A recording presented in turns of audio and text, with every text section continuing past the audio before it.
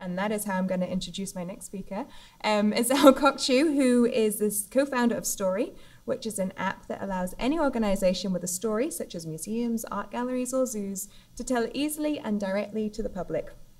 So STQRY has over 250 clients, both here and overseas, and Ezel has always had dreams of entrepreneurship. She's helped to launch 2 successful restaurants before taking off to Turkey, that's her get on a plane thing, to teach English for 3 months. All of this she did, by the way, by the age of 19. So when she came back to New Zealand, Ezel became involved in startup doing social and digital marketing, and she sort of right there realized that this was her big passion. And so she had this passion for creating and developing business ideas. And shortly after that, she met her business partner, Chris, and STQRY became a reality. So it's really, really difficult to ask somebody who is so young what they would ask their younger self. But I did, and Ezel's answer is that she would be fearless. And although a customer may say no for now, it shouldn't discourage you to go and see them again in the future and land that deal. And I hope she's going to mention the world of wearable arts in her story, but if not, I'll mention it later. Ladies and gentlemen, please welcome to the stage Ezel Kokcu.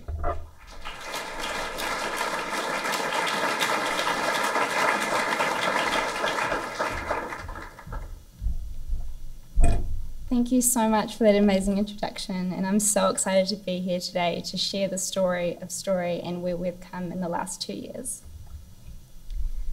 So the story happened in Wellington, June 2012, when my co-founder Chris Smith and I were at Wellington Zoo. We were looking at a pelican and had all of these questions in our mind. How does the pelican fly? Where does it originate from? All of these questions.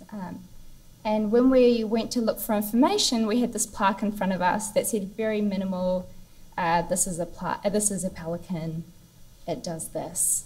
And we wanted to know more. We wanted to see photos and videos, and we knew that information existed somewhere. We looked on Google, searched for 5 or so minutes, gave up. It was too boring. We wanted something else. We wanted something amazing.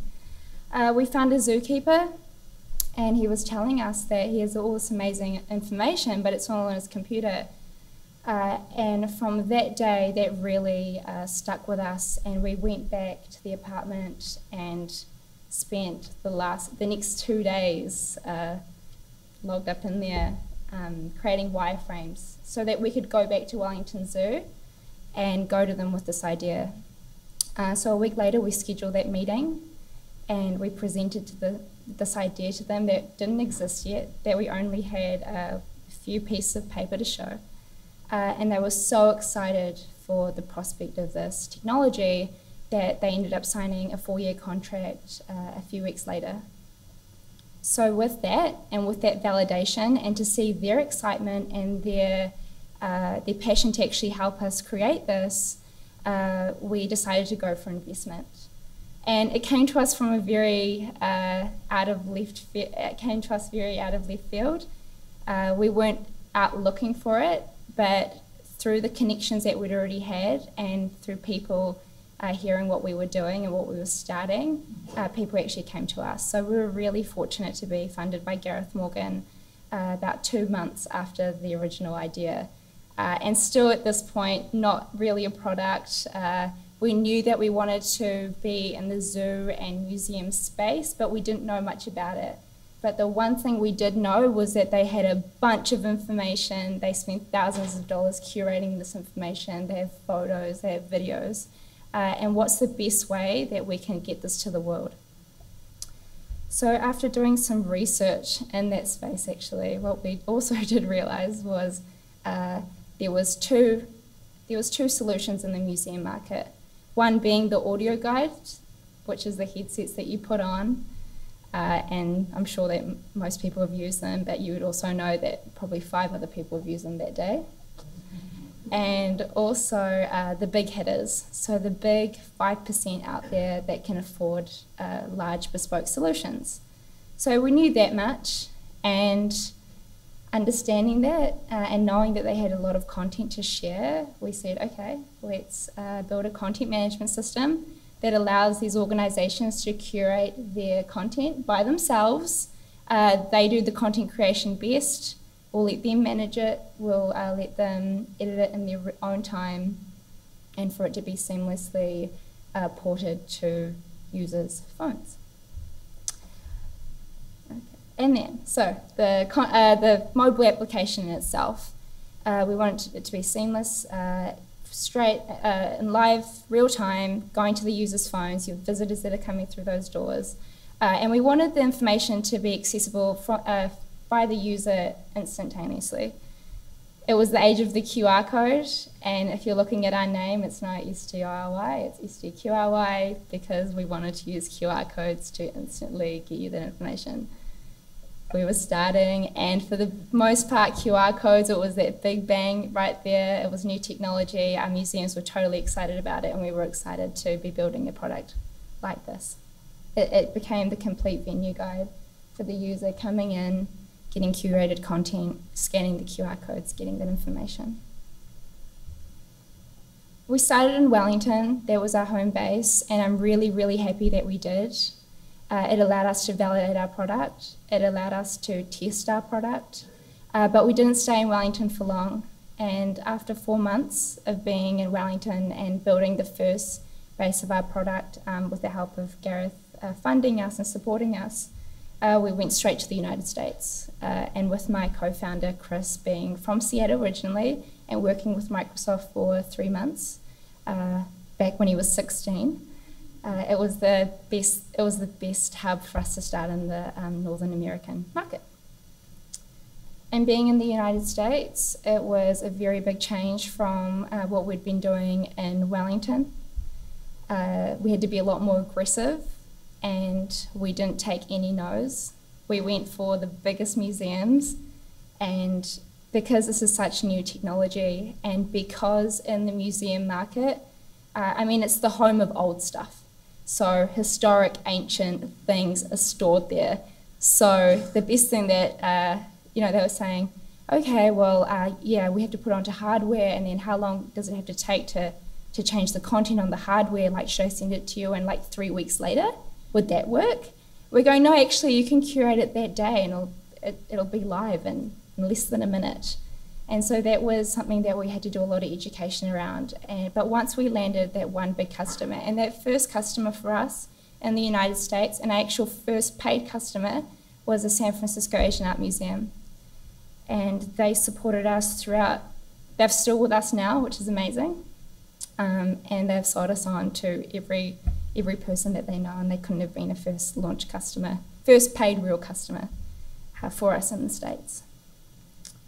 We really couldn't have picked a better market, the museum market being so legacy, but there are actually more attendance, and this is and we say this in all our speeches because it's still something that we are struggling to believe, but there are actually more attendance to museums in the US alone than all sports games and theme parks combined. So that's huge. I think NFL, NBA, Disneyland, there are more attendance to museums, and that's huge for us. And there's also more museums in the United States than all Starbucks and McDonald's combined. And that's just museums, and our target market was so much bigger than that. Art galleries, zoos, everything. We wanted every cultural destination in the world, and we're pretty steady to hit that. Story today, we've been going for 24 months. We have over 350 organisations, including museums, art galleries, zoos. And we have over 250,000 users per month, unique users every month, and that's been pretty steady for this year. We're working with some amazing museums, Asian Art Museum, as you can see there, Te Papa.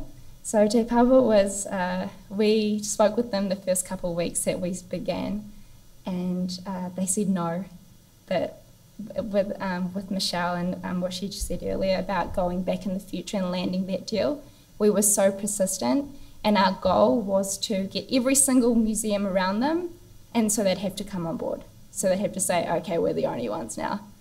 I'm kind of ready.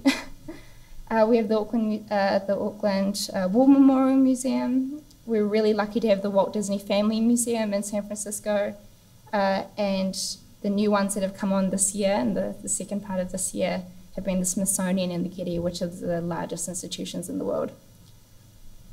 So Story in the beginning, we were all about QR codes. We were just a startup, and we still really are, but we've able to, and because we haven't focused really, and a lot of our investors have told us off for that, for not focusing, it's actually been one of the best things for us.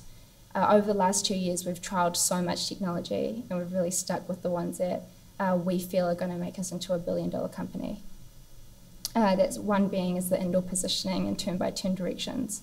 As you know, we've got GPS for outdoors. We want to create that experience that you get needing to go to a destination, going to dinner, finding your house indoors, where you go to the Louvre, you only want to see the Mona Lisa, and we can give you step-by-step directions to that specific item that you want to see. This will revolutionise our product, and we've already had so much feedback and so much interest from our museums in the States, including the Smithsonian and the Getty, which have been really exciting for us.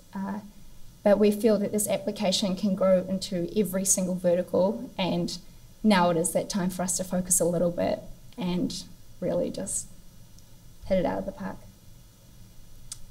With turn-by-turn directions and mapping, we want to get rid of the QR code and make storytelling as seamless as possible.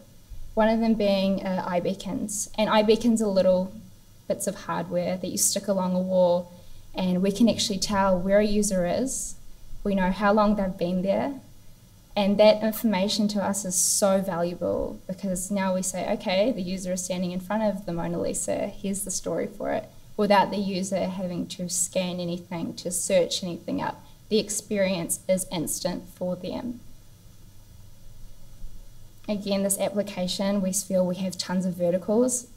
We have to establish what those are now and hit it out of the park. The storytelling platform, and like I said many times, we have many verticals, because every single organisation in this world has a story to tell, and if they don't, then they're not the right person to be on our platform.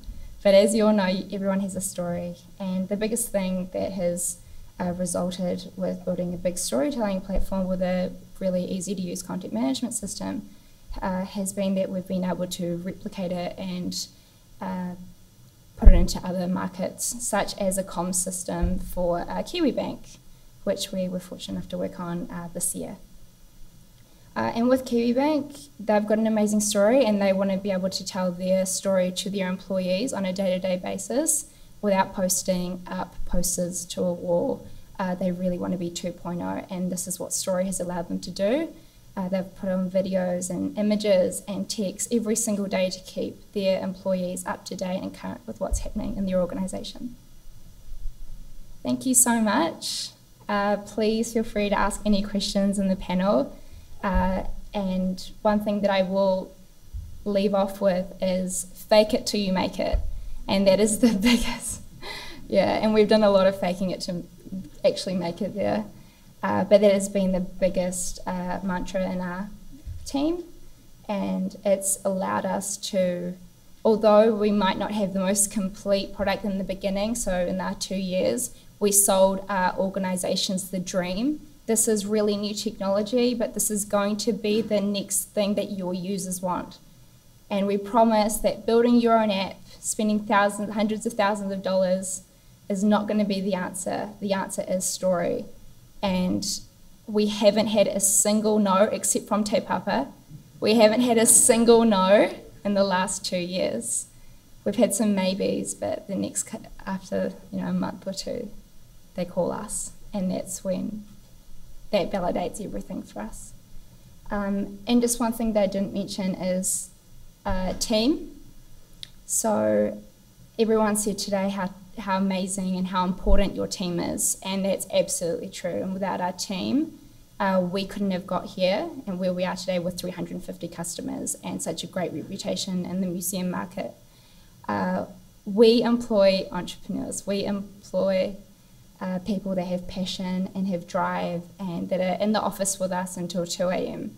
So my advice to other small businesses and people that are starting out would be to employ people that have as much passion as you. And sometimes it takes a little bit of getting under the surface to realise that, getting over those barriers that people coming to interviews, and just understanding that, hey, there is a real entrepreneur in this person, and everyone that we've employed to date, and the ones that have left have all started their own businesses. So I think getting into that mindset when hiring is really important. Cool, thank you.